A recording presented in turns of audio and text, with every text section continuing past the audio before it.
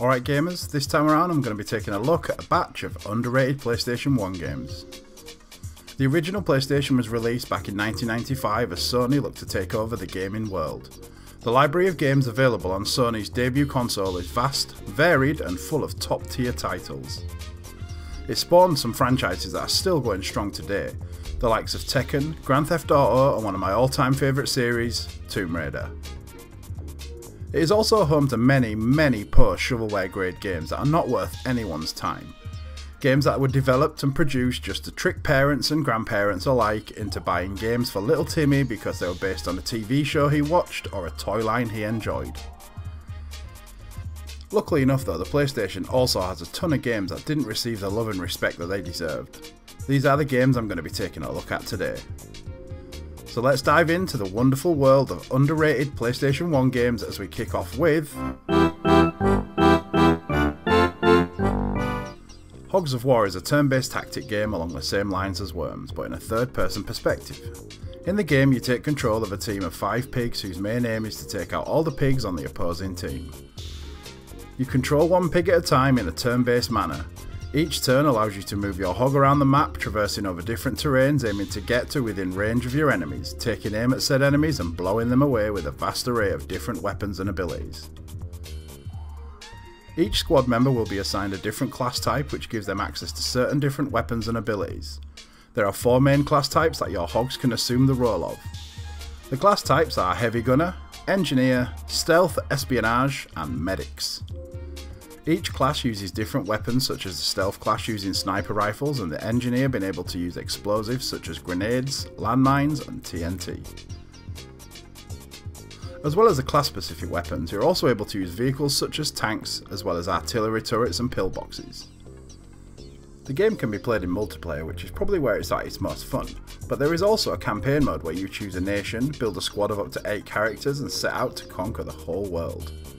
Conquering the whole world with 8 people is pretty damn impressive. These pigs are badass. In campaign mode, the main objective is to conquer all 5 regions of the world map. Each region consists of 5 missions against your opposing nation. As you progress through the campaign mode, the characters in your squad can gain promotions and medals for completing certain objectives during each mission. Unfortunately, the campaign mode also features semi-permadeath, meaning each hog can be revived once dead but only twice. After the 3rd death, your squad member is lost for good, so either play well or don't get too attached to your squad members. While the game did receive the odd positive review like a 9 out of 10 from Eurogamer, most of the reviews were around the 5 to 7 out of 10 mark, and I honestly feel that this game deserves higher scores as it's one hell of a fun time and plays very well. It has stellar music which fits into the aesthetics of the game and the time that it is set. If for some reason you've never played Hogs of War, I would recommend you change that as soon as you can, because I almost guarantee that you will have a blast with it and it may become one of your favourite games on the system.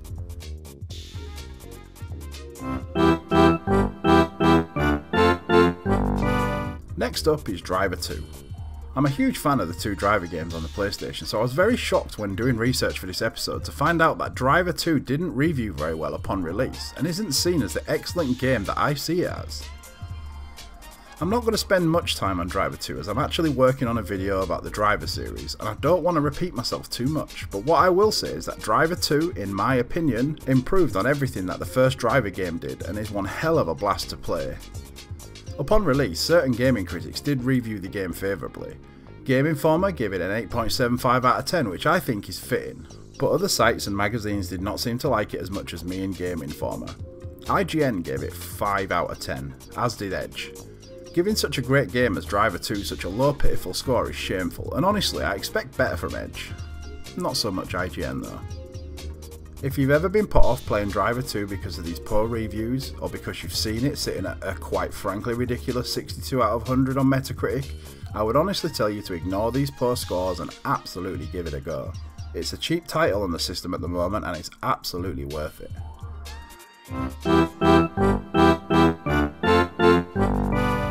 Next up is one of my all-time favourite PlayStation games, and that is Future Cop LAPD. Now, Future Cop LAPD is not a game you want to let pass you by. It was brought to us by EA, yes, I know EA are the worst, but back in the day they actually released some stellar original titles. Released in September 1998 in the US and Europe, Future Cop LAPD is a kind of third-person shooter before third-person shooters had really taken off and become the juggernauts they are today. You assume the role of the pilot of the X-1 Alpha, a robot designed to fight in the crime war in Los Angeles in the year 2098. Pretty sure I won't be around to witness a crime war, as that would make me 11-2, and I'd be surprised if I make it halfway to that. Future Cop LAPD was initially being developed as the next entry in the Strike series, and was initially labelled Future Strike, but for whatever reason it evolved into what it became and was never tied to the Strike series at all. In Future Cop LAPD there are two game modes available to you, Crime War and Precinct Assault. One thing that I truly love about this game is both modes can be played either in single or multiplayer. I'm a huge fan of couch co-op, and this is one of the finest titles on the PS1 that offers couch co-op. Not only does it offer co-op though, it also offers some intense competitive multiplayer, but honestly, I never put much time into this mode, and therefore don't really have a lot to say about it. It just goes to show how good the co-op mode is. Crime War is Future Cop LAPD's story mode, and offers a variety of missions and locations spreading across Los Angeles. During the couch co-op aspect of this game mode, both players' health bars are intertwined, which means if one player dies, both players fail. This can be annoying and frustrating at times if one of the player's skill level is much higher than the other, but it also promotes the need to work together and not go in gung-ho. This is the mode I played the most with my best friend when it came out.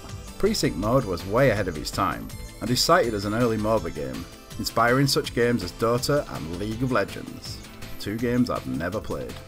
It is essentially an arena battle mode where each player starts with a single base and has to work towards wiping out their opponent. You do this by capturing automated turrets or outposts, as well as purchasing and deploying hover tanks to invade your opponent's base.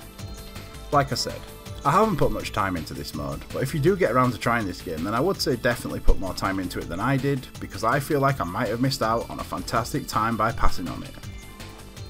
Future Cop LAPD did receive somewhat favourable reviews when it was released, but for me it deserves so much more.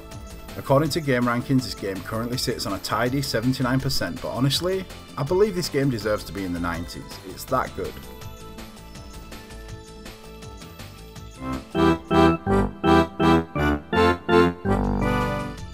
For this entry, I'm going out of my comfort zone, and I'm going to be taking a look at a fighting game.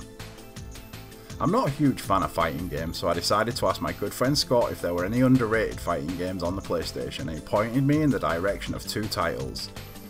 Two titles that not only had I never played, but two titles I'd never even heard of. I'm going to save one of them for a future video, but today I'm going to talk about Poi Poi. Poi Poi is a 4-player action game where you aim to defeat your opponents using various props and across 6 environments. Each character has different strengths and weaknesses in terms of strength and speed. Players can also use special gloves that harness the Psycho power, which can unleash different abilities. Each environment also has hazards that you must avoid in order to maximise your chance to win the battle. However, in some cases, if you happen to have chosen the correct character with the correct abilities, you are able to use the environmental hazards against your opponents to gain an upper hand in combat. Again, using GameRankings, Poi Poi currently has a score of 74%, but as Scott says, it's one of the best games on the platform. Ridiculously unique, with tons of content and options because of how the glove system works. Great for multiplayer and smashing on your own. If you're a fan of fighting games, then take Scott's word for it and give it a go. However, it's not a cheap game right now, so only purchase if you feel as though you're going to enjoy it.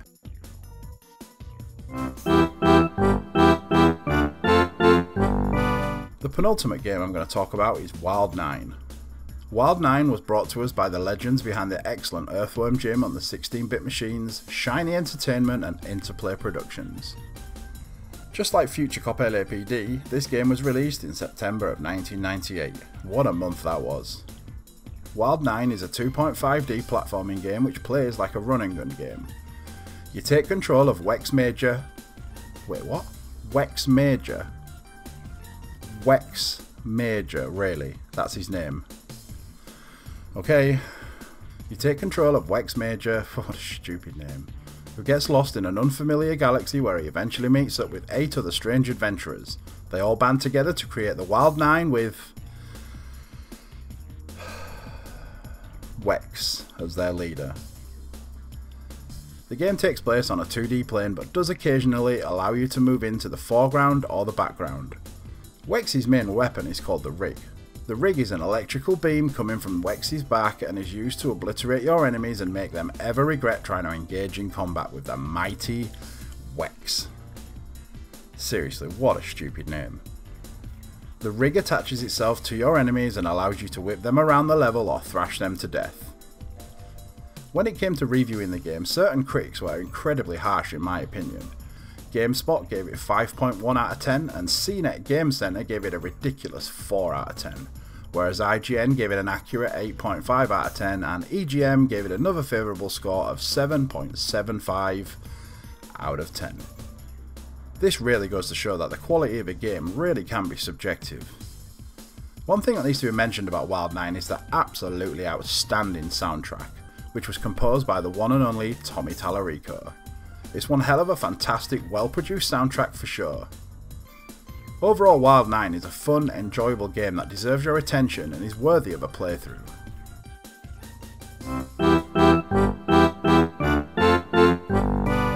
For my final entry into this video, I present to you Heart of Darkness. Heart of Darkness is a cinematic platformer which was developed by Amazing Studio and released in 1998. Damn, what a year 1998 was for the PlayStation. Well, the underrated games anyway. I couldn't tell you which other games came out in 1998 without research.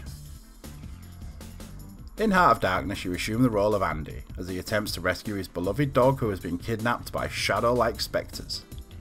You progress through the game's linear storyline by making your way through various environments and solving various puzzles. One of the strongest memories I had from playing this game back in 2000 when I managed to pick it up from my local game shop was how many times you died. Andy can be killed very easily by the evil shadows, as well as being attacked by hungry wildlife and failing to traverse across perilous objects. During the playthrough, Andy is given access to additional abilities such as a plasma cannon, which allows him to shoot lightning at the shadows which disintegrates them and allows safe passage onto the next part of the game. Now, Andy might die a lot, but you do have unlimited continues, and every time Andy dies you are conveniently placed at the most recent checkpoint. It may take you a while and a lot of trial and error, but you will get through this title and you will feel amazing while doing it and when it's done. Various other versions of the game were planned. Versions for the 3DO, Amiga CD32 and Jaguar CD were announced but never saw the light of day. Probably because all three of those systems are shit. In 1996, Sega signed a deal for the console version of Heart of Darkness to be a Sega Saturn exclusive. But by the time the game was approaching completion and being ready for release, the Saturn was a dead system, and releasing the game as an exclusive was no longer commercially viable. The reception for this game was pretty decent, to be fair, with it sitting on 75% on game rankings, but for me, this just doesn't cut it. It's another game that deserves much higher scores, and like every other game on the list, it deserves your time and attention. Well, thanks for watching this video. Do you know of any other PlayStation 1 games that are underrated? If so, smash them down in the comments section. Don't forget to like this video if you enjoyed it and subscribe to the channel for all future videos, and as always, keep on gaming.